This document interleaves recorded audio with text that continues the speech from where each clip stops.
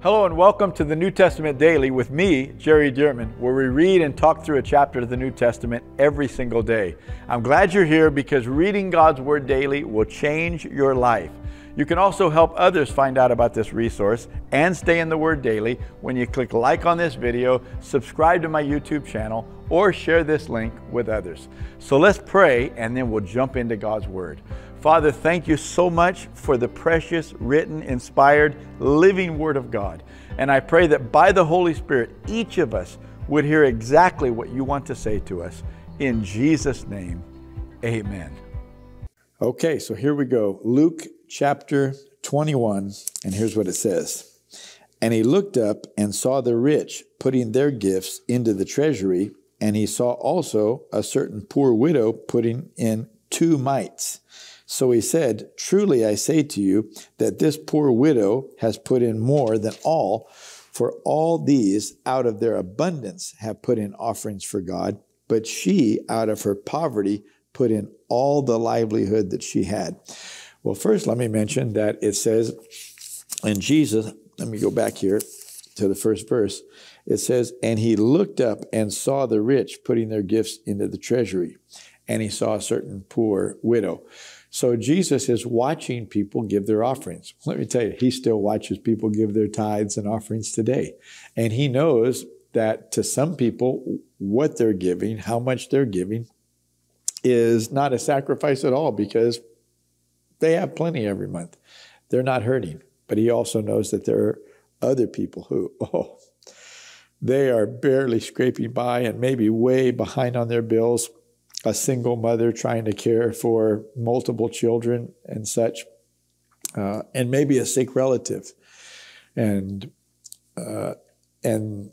he notices who sacrifices and who doesn't sacrifice.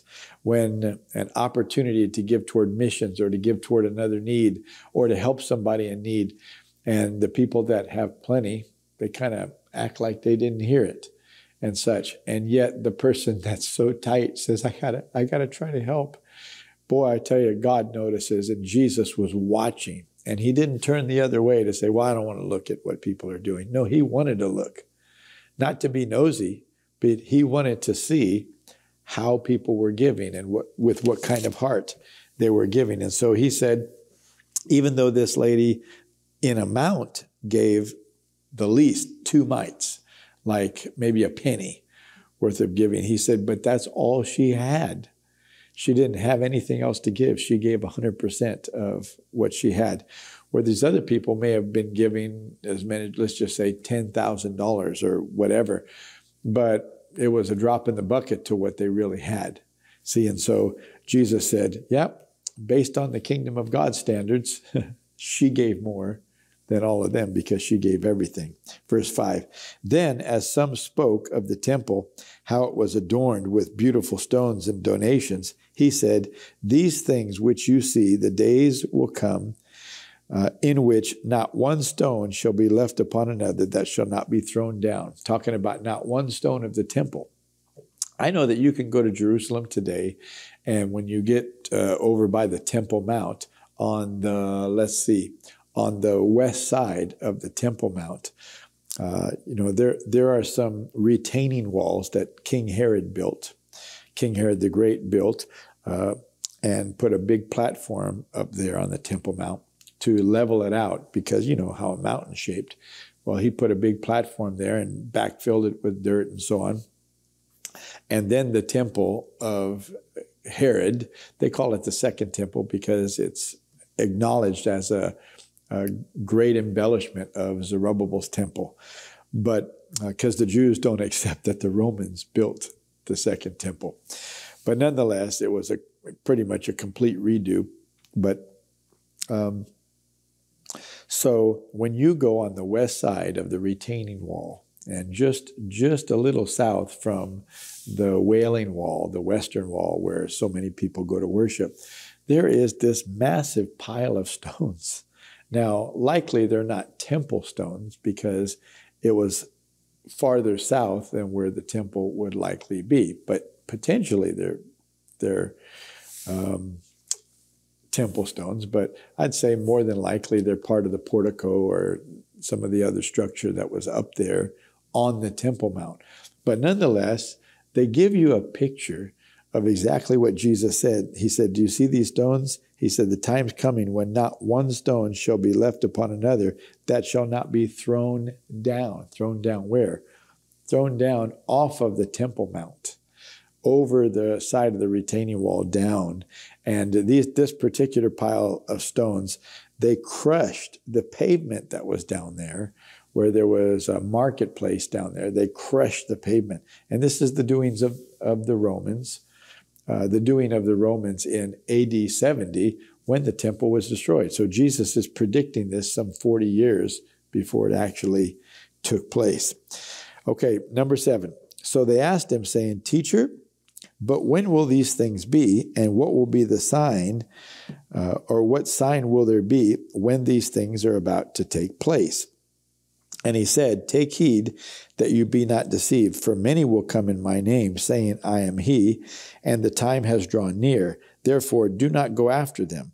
But when you hear of wars and commotions, do not be terrified, for these things must come to pass first, but the end will not come immediately. Seems to me, and I can't say for sure, but it seems to me like when Jesus is saying, you're going to hear of wars and commotions, rumors of wars, but the end won't quite be yet, that this could be the world wars that happened in the early part and the almost middle part of the 20th century. But he didn't come back quite yet, did he? But he said it will not be immediately. It will not come immediately. Verse 10, then he said, nation will rise against nation and kingdom against kingdom, and there will be great earthquakes in various places and famines and pestilences. Well, we're experiencing a lot of those now, aren't we? And there will be fearful sights and great signs in the heaven. But before all these things, they will lay their hands on you and persecute you, delivering you up to the synagogues and prisons. You will be brought before kings and rulers for my name's sake. But it will turn out for you as an occasion for a testimony. Therefore, settle it in your hearts not to meditate beforehand on what you will answer. So he said, don't come up with a speech. Don't come up with a script of what you're going to say. He goes on to say in verse 15, for I will give you a mouth and wisdom which all your adversaries will not be able to contradict or resist. You will be betrayed even by parents and brothers, relatives and friends, and they will put some of you to death, and you will be hated by all for my name's sake, but not a hair of your head shall be lost. By your patience you shall possess your souls. Possessing your soul, I believe, includes self-control, keeping a hold of your emotions, not just blurting out anything you want to say in anger, frustration, or whatever. Verse 20, but when you see Jerusalem surrounded by armies, and this is what they were asking about when he said, not one stone of the temple will be left upon another that will not be thrown down. He said, but when you see Jerusalem surrounded by armies, then know that its desolation is near. Then those who are in Judea flee to the mountains. Let those who are in the midst of her depart, and let not those who are in the country enter her. For these are the days of vengeance, that all things which are written may be fulfilled. But woe to those who are pregnant and to those who are nursing babies in those days, for there will be great distress in the land and wrath upon this people. And they will fall by the edge of the sword and be led away captive into all nations. And Jerusalem will be trampled by Gentiles until the times of the Gentiles are fulfilled. This is very interesting and very important in the timeline of eschatology. That from Daniel's prophecy, when he said, from the time the decree is made until Messiah the Prince will be, you can go back and read it, I think in the 9th chapter of Daniel, will be 7 weeks and 62 weeks. So that was 69 weeks. The week is really a 7-year period. It's not 7 days, but 7 years. So 69 7-year periods. But God had told Daniel, there is a 70th week. There are 70 7-year periods that are determined for your people, the Jews, and for your holy city, which is Jerusalem. And so he said 69 of those 7-year periods are going to tick off until Messiah, the Prince, comes. That's when Jesus came the first time. But there's still this 1 7-year period that's left. So it's like God, hit the stopwatch when the decree was made to restore and rebuild Jerusalem. Tick, tick, tick, tick, tick. And 69 7-year periods ticked off. And Jesus comes riding in on the donkey, click, right as the 69th 7-year period concluded. And the stopwatch stopped. And from that point on, Jesus was killed, raised from the dead. And then the times of the Gentiles began. And so this is where the gospel is being spread all over the world outside of Israel. By and large, Israel, the Jewish people, have not yet received the gospel of Jesus Christ, have not yet acknowledged Jesus as their Messiah, Yeshua as their Messiah. And so Jesus is saying that, look, this is going to be surrounded by Gentiles, the Romans, who are going to trample this city, and it's going to be trampled by Gentiles until the times of the Gentiles are fulfilled. This is going to be at the end of the age, and when the times of the Gentiles are fulfilled, that stopwatch will click on again, and the last 7-year period that we know as the tribulation period will ensue. And of course, the tribulation period, book of Revelation, that all centers around Israel and Jerusalem. So it's back to the times of the Jewish people, and it's surrounding their holy city. Okay, so verse 25, and there will be signs in the sun, in the moon, and in the stars, and on earth distress of nations with perplexities, the sea and the waves roaring. Do you remember the big tsunami that hit, South Asia and other parts of that area over there that just killed 100,000 people or more? Verse 26, men's hearts failing them for fear and the expectation of those things which are coming on the earth. For the powers of the heavens will be shaken. Then they will see the Son of Man coming in a cloud with power and great glory. They will see. Jesus is not going to show up silently or incognito like he did as a baby in Bethlehem. When he comes back the second time, everybody will see him. Verse 28, now when these things begin to happen, look up and lift up your heads because your redemption draws near. Then he spoke to them. So notice he said, when these things begin to happen, not when Jesus comes. No, it's too late if you're waiting until then. But when these signs leading up to his coming begin to happen, he said, lift up your heads because your redemption draws near. Then he spoke to them a parable. Look at the fig tree and all the trees, when they are already budding, and you see and know for yourself that summer is now near. So you also, when you see these things happening, you know that the kingdom of God is near. Assuredly, I say to you, this generation will by no means pass away till all things take place. Well, let me just stop for a minute here, because it's possible in a couple of places. One in Hosea, I'm thinking another one might be in Jeremiah, where God calls Israel his fig tree. And here Jesus is giving a parable of a fig tree, and he says, when you see the fig tree budding, when you see it putting forth leaves and budding, Matthew 24 says something to that effect. He said, you'll know that summer is near. What's summer? This is the time for the harvest, right? So he said, you'll know that summer is near. And then he goes on to say, this generation will not pass away till all things are fulfilled. Well, if, and I say if because this is not clear in the scriptures that I've seen, but it could be.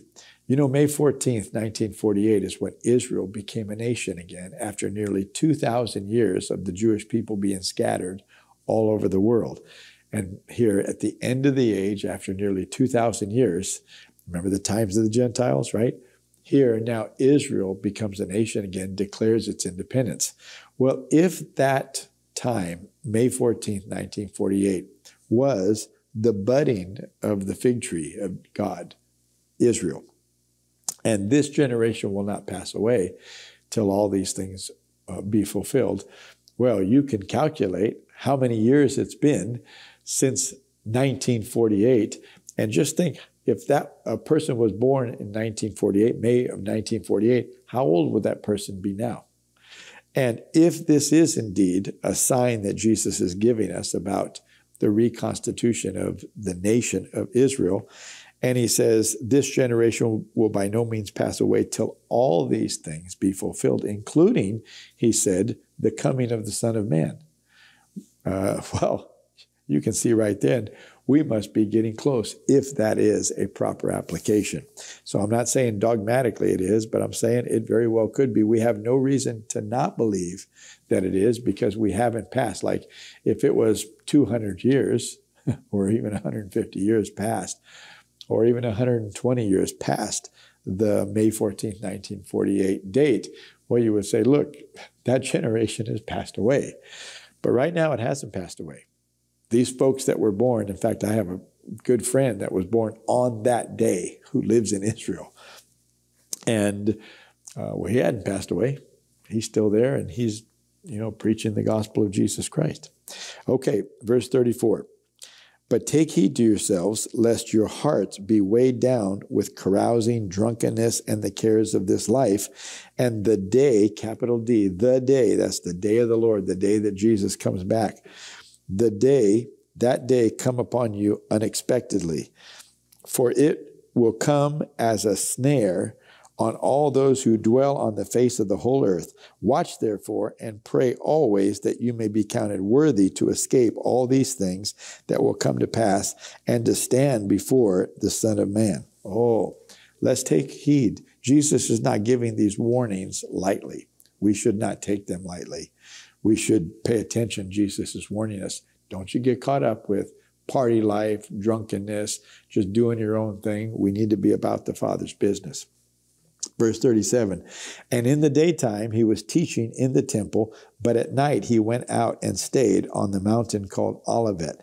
Then early in the morning all the people came to him in the temple to hear him. So when it says he stayed on the mountain called Olivet, I can just picture this in my mind, the Temple Mount here, coming down to the Kidron Valley and up the slope of the Mount of Olives, or Olivet as it sometimes says. But where Jesus would stay was over the peak of the Mount of Olives, and on the backside of the Mount of Olives were the little towns of Bethany and Bethphage, and Jesus would stay over there sometimes, if not all the time, with the household of Lazarus, Mary, and Martha, who were siblings. And so he would stay with them at least some of the time. All right, well, that's it for chapter 21. That was the parallel chapter to Matthew chapter 24, that great eschatological chapter. And so Luke is a little bit of a pared down version of Matthew 24, but Luke brings a few details that Matthew does not cover. So thank God we have the Gospel of Luke as well. Okay, I'll see you tomorrow for chapter 22.